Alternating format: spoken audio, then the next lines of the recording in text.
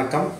நம்ம இன்னைக்கு பார்க்க போகிற வீடியோ தலைப்பு என்னென்னா, பெருங்குடலில் புண் ஏற்படுமா, அது அல்சரேட்டிவ் கோலைட்டிஸ் அப்படின்னு சொல்கிற இது வந்து ஏற்படுமாங்கிறத பற்றி பார்க்க போகிறோம்.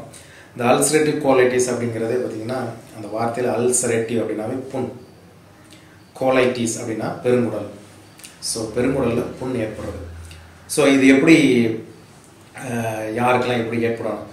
யூஸ்வலாக பார்த்தீங்கன்னா இது வந்து எப்படி டாக்டர்கிட்ட வருவாங்க அப்படின்னா, அந்த ப்ரெசன்டேஷன் எப்படி இருக்கும் பார்த்தீங்கன்னா, பிளட்டி டயரியா, மோஷனில் வந்து அப்படியே லூஸ் மோஷன் மாதிரி என்ன ரத்தமாக போகுது, இல்லை வெறும் ரத்தமாக வருது, இல்லை ஆசன வயலாங்கெல்லாம் எரிச்சல் வலி எதுவுமே இருக்கிறது, இல்லை பஸ் சீல் பிடிச்சி மோஷன் அதுமே வருது, இது மாதிரி தான் ப்ரெசன்டேஷன் இருக்கும்.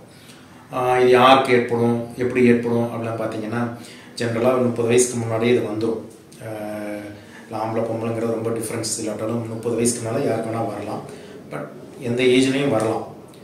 அதே மாதிரி ஃபேமிலியில் யாருக்காவது ஒரு ஹிஸ்ட்ரி, யாருக்காவது இதுமாதிரி அப்பாவுக்கு இருந்தது அம்மாவுக்கு இருந்தது அப்படிலாம் இருந்ததுன்னா, அந்த ஃபேமிலியில் உள்ளவங்களுக்கு இது வர்றதுக்கு வாய்ப்புகள் கொஞ்சம் ஜாஸ்தி. இது வந்தால் எப்படி கண்டுபிடிக்கிறது, இது என்ன பண்ணணும்?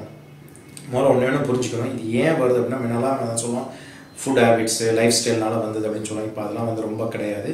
இது முக்கியமாக autoimmune disease, அதாவது உங்கள் இம்யூன் சிஸ்டம், நம்மளோட நோய் எதிர்ப்பு சக்திக்கு உள்ள அந்த இம்யூன் சிஸ்டம் வந்து நம்ம உடம்புக்கு அகெயின்ஸ்டாகவே வேலை செய்யுது. autoimmune, அதாவது நம்ம உடம்பே உடம்புக்கு ஆப்போசிட்டாக வேலை செய்யுது.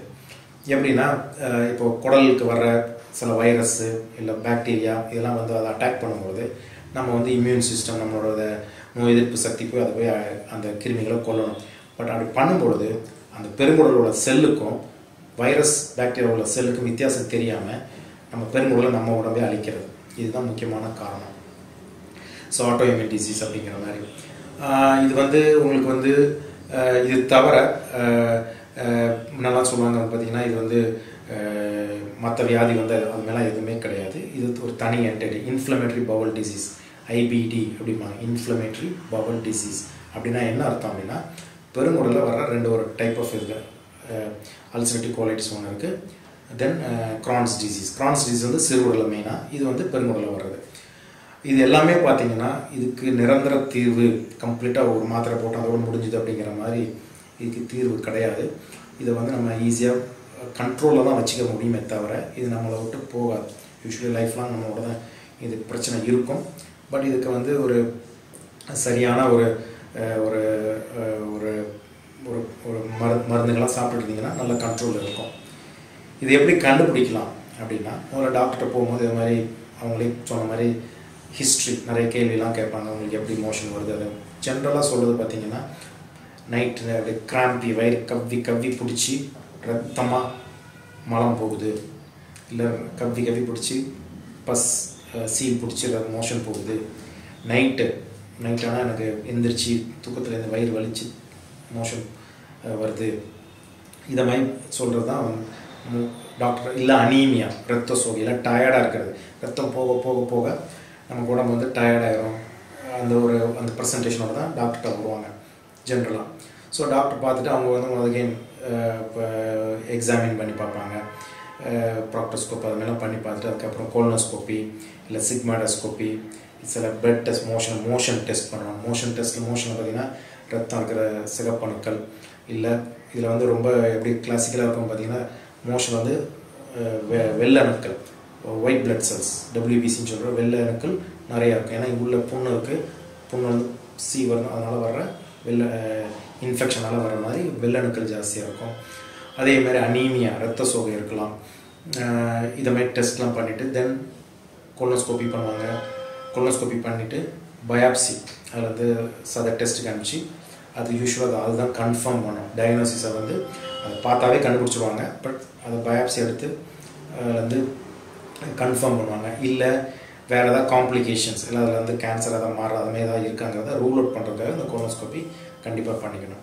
அதுக்கப்புறம் சிடி ஸ்கேன் அது மாதிரிலாம் கேட்பாங்க. ஏன் அப்படின்னா, அகெயின் இந்த அல்சரேட்டிவ் கோலைட்டிஸ், அந்த பெருங்குடலில் வர புண்கள்னால வர்ற காம்ப்ளிகேஷன்ஸ், அதில் அதாவது பெருங்குடலில் ஓட்ட விழுதா, இல்லை வந்து புண்ணு மாதிரி ஏதாவது கட்டி மாதிரி ஏதாவது மாறுதா, அதெல்லாம் பார்க்குறதுக்கு கொஞ்சம் நமக்கு வந்து ஆப்சஸ் சிலத்துக்கு அந்த இடத்துல அப்படியே சீ பிடிச்சிட்டு இருக்கோம், அதெல்லாம் பார்க்குறதுக்கு சிடி ஸ்கேன் கேட்பாங்க. சரி எல்லாம் பார்த்து கண்டுபிடிச்சாச்சு, நமக்கு அல்சரேட்டிவ் கோலைட்டிஸ்னு பார்த்த எல்லாம் முடிவு பண்ணியாச்சு. இப்போ என்ன பண்ணலாம்? முன்னால் சொன்ன மாதிரியே இதை வந்து நம்ம கண்ட்ரோலில் தான் வச்சுக்க முடியும். ஸோ இதில் வந்து முதல்ல வந்து என்ன சொல்கிறதுன்னா லைஃப் ஸ்டைலில் தேவையில்லாத ஸ்ட்ரெஸ், பதட்டம், ரொம்ப டென்ஷன் ஆகிறது, பயப்படுறது, இல்லை அந்த வியாதியை பற்றியே யோசித்து ரொம்ப டென்ஷன் அதெல்லாம் தேவையில்லாமல் முதல்ல உங்களை வந்து நீங்கள் வந்து ஒரு சாதாரணமாக நல்ல ஒரு ஒரு ஒரு நல்ல மனநிலையில் வச்சுக்கிறது ரொம்ப முக்கியம். ஏன்னா அதுமாதிரி ஸ்ட்ரெஸ்ஸில் இருக்கும்போது இல்லை ரொம்ப இதை பண்ணும்போது இது வந்து திரும்ப இந்த ப்ராப்ளம் ஜாஸ்தியாகும். அதனால் பிரச்சனை வராது, பட் இருக்கிற பிரச்சனையை அது ஜாஸ்தியாகும். ஸோ முதல்ல வந்து லைஃப் ஸ்டைல், டைமுக்கு தூங்குறது, டைமுக்கு சாப்பிட்றது, அதுமாதிரி பிரச்சனை வந்துக்கணும். அடுத்தது டயட். இது ரொம்ப சாப்பாடு உணவு முறை வந்து ரொம்ப இம்பார்ட்டன்ட்.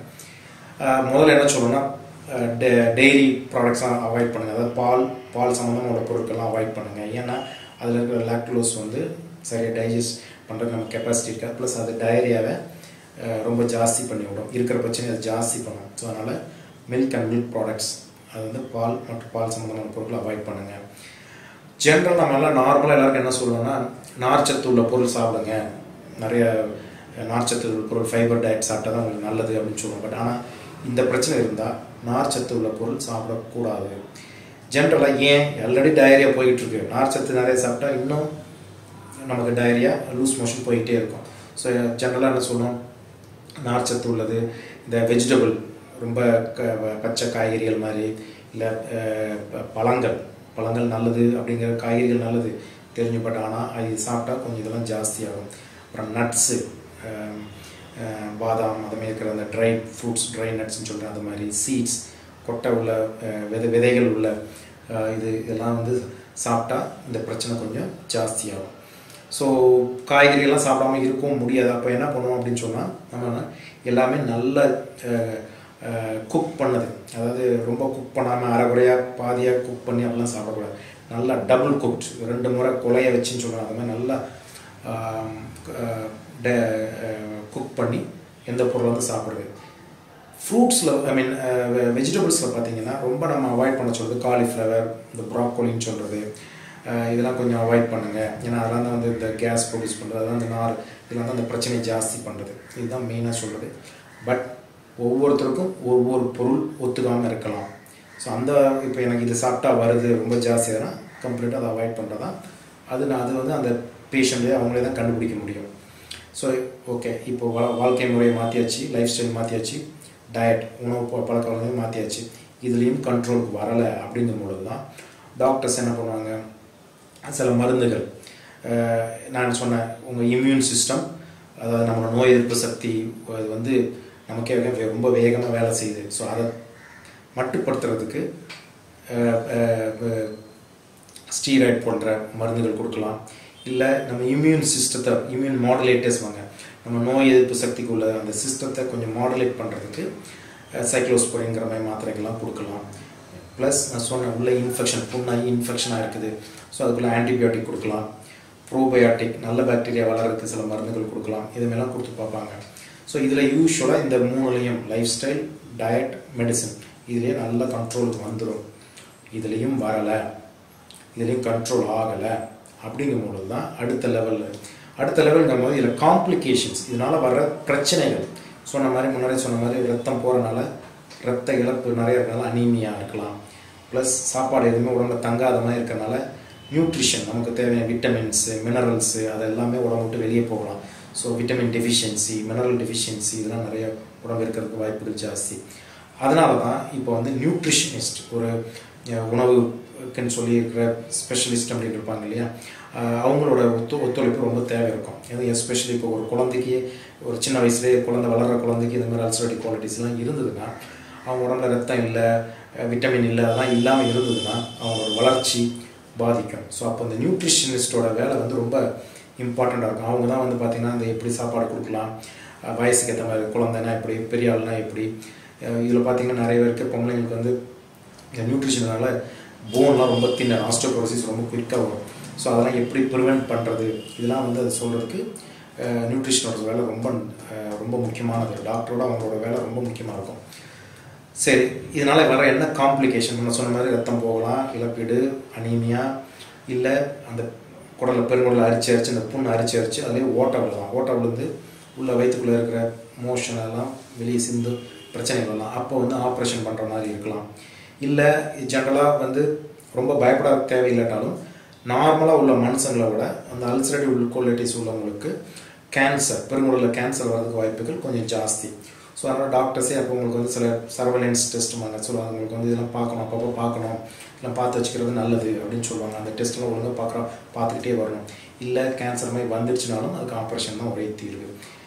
இதையும் உங்களுக்கு நம்ம சொன்ன மாதிரி டயட்டு, லைஃப் ஸ்டைலு, மாத்திரை, காம்ப்ளிகேஷன் எதுவும் இல்லாமல் பட் ஆனால் இதில் எதுலேயுமே கண்ட்ரோல் ஆகாமல் போய்கிட்டே இருக்குது. இதனால் நமக்கு வாழ்க்கை முறை ஒரு டே டு லைஃப் ஆக்டிவிட்டீஸே நம்மளால் செய்ய முடியாத அளவுக்கு பிரச்சனைகள் இருக்குது. அப்படிங்கும்பொழுது அப்போ தான் என்ன ஆப்ரேஷன் பண்ணுவாங்க.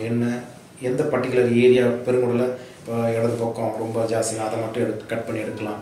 இல்லை வேறு எங்கேயாவது இருந்தால் அதை மட்டும் கட் பண்ணி எடுக்கலாம். இல்லை சில நேரங்களில் முழுவதுமாக பெருங்குடல் முழுவதுமாகவே வெட்டி எடுத்துட்டு ஆப்ரேஷன் பண்ணுற மாதிரி இருக்கலாம். இதெல்லாம் ரொம்ப ரேர், ரொம்ப முடியாத பட்சத்தில் உள்ளவங்களுக்கு மட்டும்தான். ஸோ அதனால் தேவையில்லாமல் அது மாதிரி பயப்பட தேவையில்லை.